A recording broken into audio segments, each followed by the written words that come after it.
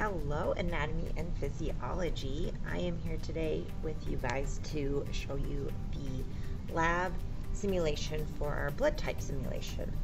And I'm going to show you how you can do this at home versus how you might do it versus at school, which I'll show there at the end. But in case you wanted to follow along, you're missing the in-class activities and labs, I thought this might be something you can do with maybe a younger sibling or yourself. So I'm actually here at school today. It's weird being here without any students in the building. And I have kind of my beakers here for you. I think what you would need to have is about 8 containers.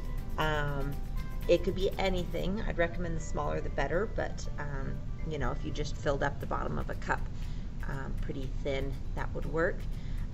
4 of which probably should be clear because we're looking at color change. But the ones that hold your blood, the A, B, AB, and O blood types are going to be, it's okay if you just keep those in whatever sort of cup you have. So ideally 4 small containers. You could use like the little caps that are on medicine droppers or something like that. You also, like I have here in the classroom, pipettes. If you had a medicine dropper, that would work. But also, I think if you had straws at home, that would work as well. I have 3 because we're dealing with 3 different colors today, so I don't mix them. But if you had to reuse the same one, that would probably be fine. You could even use 2 ends of the same straw if you wanted to conserve that way. Also, you do not have to do this at home. But at the very end of the assignment, you will see that I've posted a place for you to upload photos or even maybe a short video of your own lab setup. All right, so those are the materials you might need. I also have paper here just so you can have a white background and see the color change a little bit easier on this black top table. And then I've filled up 3 of these cups with water, and I've labeled them each are different blood types. So I have one labeled O. This one that's labeled AB is empty right now. This one is B, just got water in it, and A. Right? And they have roughly the same amount of water in each one. So our A blood type is going to be represented by the color red today. And so I'm going to add not too much, but I think that was 3 drops of food coloring in there, and I'm going to use that little straw to stir it. I put it on the white paper here. You can kind of see the color change that is red. Then B will be blue, B for blue. I'm going to add 3 drops, 1, 2, 3, and give it a stir. Use a different color so I don't cross-contaminate my colors here. My blue. And then AB blood is going to be purple. So to make this so it's an even combination, I'm actually going to pour half of the red I just made and half of the blue in here. Try to do as close to half as possible.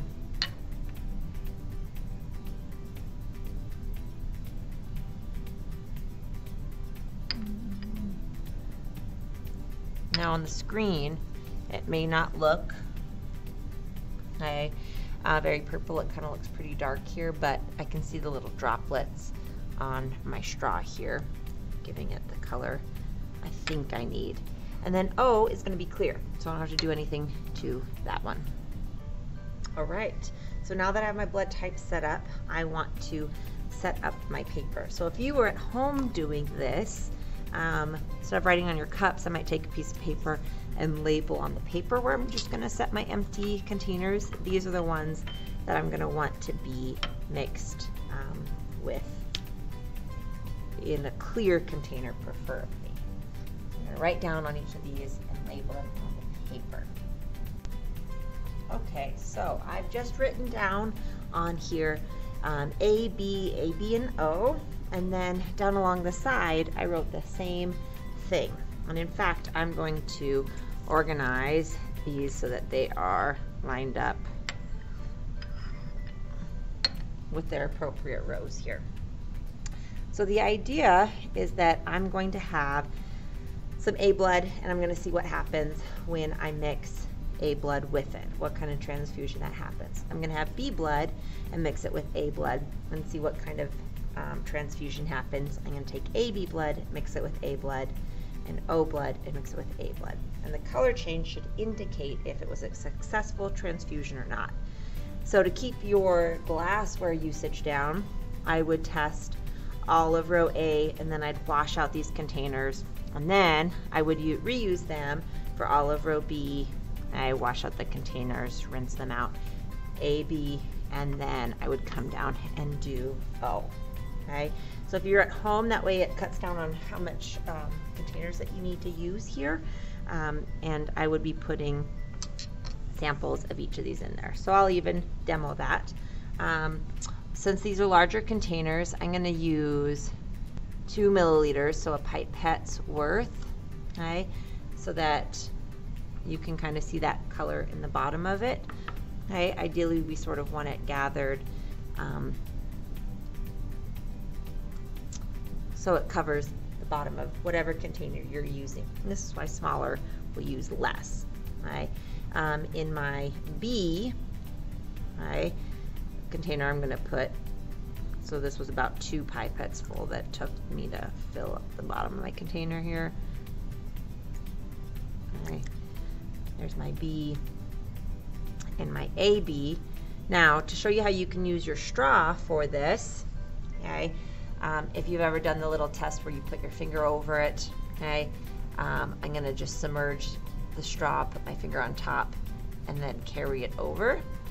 Okay, so if you don't have a pipette, you can use this little technique, okay, to transfer your liquids.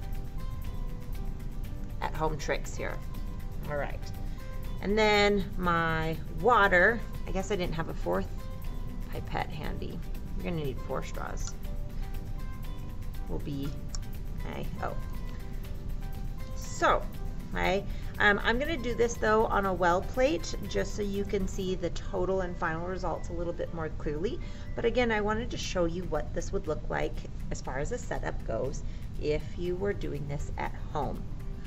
All right, so this video has been for the at-home setup, but I'm gonna transition to using my fancy at-school materials.